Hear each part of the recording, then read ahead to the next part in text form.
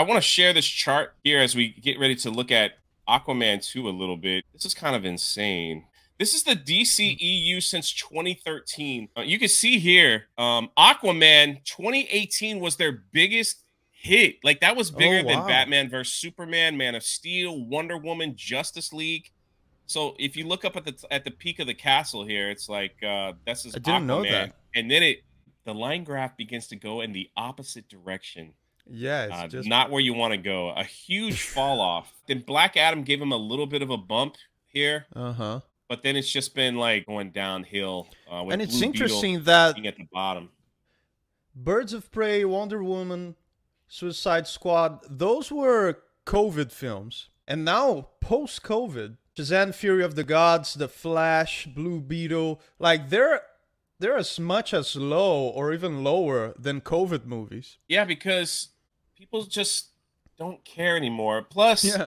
I think the whole James Gunn and everything they did with Henry Cavill and all that stuff, they just made a mess of things over there at the studio. So now the final movie, I guess, in this DCEU universe, the final film is Aquaman 2 with shirtless Jason and Amber Heard, right?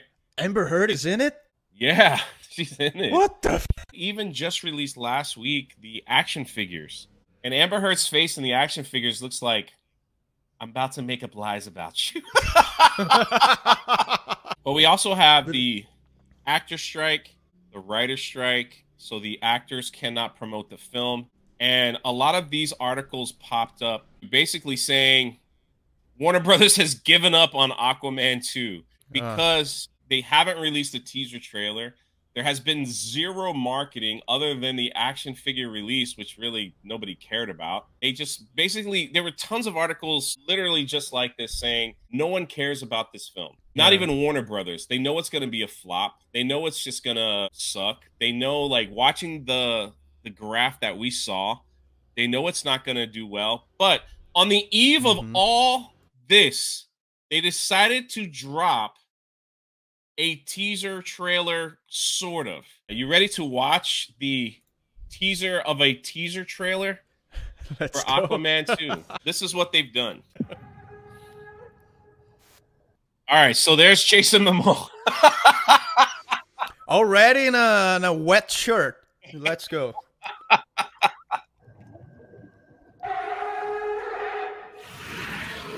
And now we've got mer people. Yeah, I do have to pause it. I'm sorry, everyone. So we have some mer people.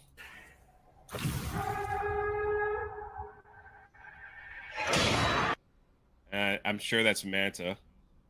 I don't know what that is. Kill Aquaman and destroy everything he holds.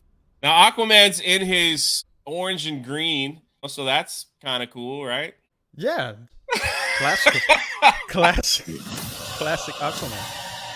And then, I thought that was Amber Heard for a moment. Then we have Aquaman riding comic book friendly seahorse. So he's in his orange and green. There's a squid. It's a seahorse, man. No, there's a squid holding on. Oh, yeah. I guess that's his saddle. Squid friend. I'm just going to play the rest. They don't really show anything. Aquaman and the Lost Kingdom. All right, so... The Lost Kingdom. What is the Lost Kingdom? All they did was say, they put out a teaser saying in 4 days, you could watch the real teaser trailer. It's the teaser of the trailer. Right, like, because of all the bad publicity they're getting. At least they decided to release the movie because... What was that superhero movie that wasn't even released? Because if you commit to release a movie, then you're committing to more expenses. So your losses will be even bigger than if you just give up and don't release it. So what was that movie that they just gave up on releasing? I think it was Batgirl. They gave up. They abandoned it. Yeah, they just said, this sucks. Let's just go. And every YouTuber cried because we knew that we would make more money on Batgirl than the actual theatrics. So